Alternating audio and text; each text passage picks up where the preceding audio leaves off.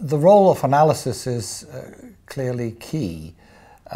Getting together the cohort, in other words, all the patients with different types of asthma has been difficult.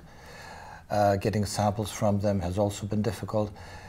But the challenge for the work package that I'm leading is to actually take those samples and analyze them to really high standards. So these analyses are critical because they'll provide us with all the information that we need to characterize better our patients with asthma. Actually, most of the technologies that we're using are very innovative.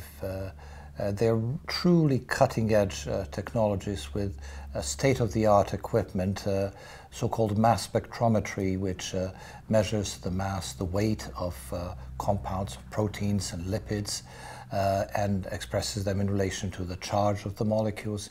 This is extremely sophisticated and very complex technology that we're using. So that's innovative in its own right.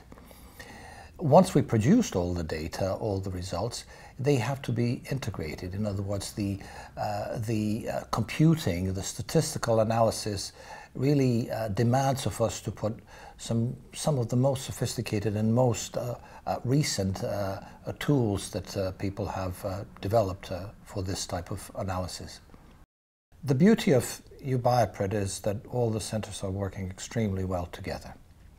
And that is really the spirit of U-BIOPRED, which has enabled us to deliver what is otherwise an extremely complex program involving 20 centers, academic centers, 11 pharmaceutical companies. You can see the logistics of pulling that together. Ultimately, what we want to do is produce a so-called handprint of asthma. What does that mean? That means that the individual fingerprints will be composed of the various biomarkers using one type of technology, in other words, one type of approach. And then you have to integrate that into a handprint.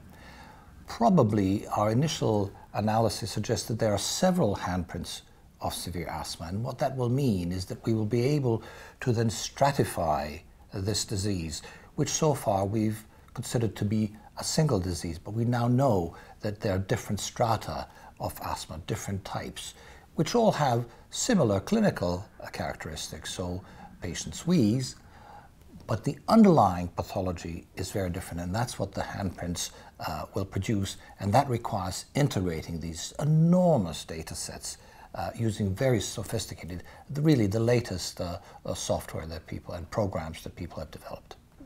The analysis will never finish because the amount of data that we will produce, or that we're producing, is staggering, truly staggering. So to use the favorite phrase that scientists use in such situations, we will be mining the data for many years to come. But our objective within U-BIOPRED, the immediate objective, is very clear. We will want to define asthma in a completely new way using these sets of biomarkers. And the objective of that is then to enable two things.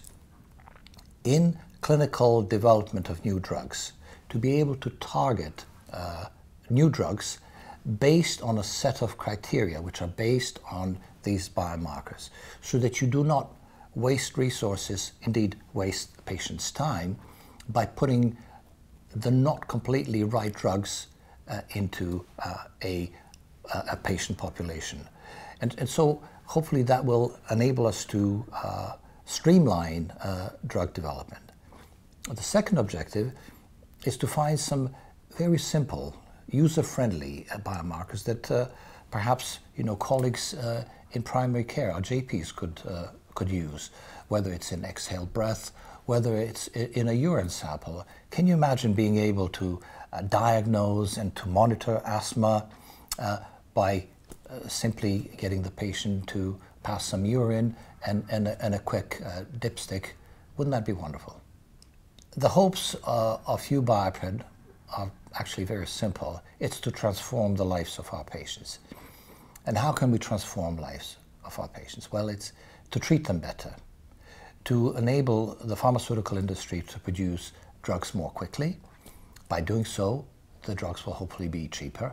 We want to increase the throughput of new drugs and make them cheaper. And by making them cheaper, we'll make them accessible to greater numbers of patients. That's the simple and very noble objective of U-BIOPRED.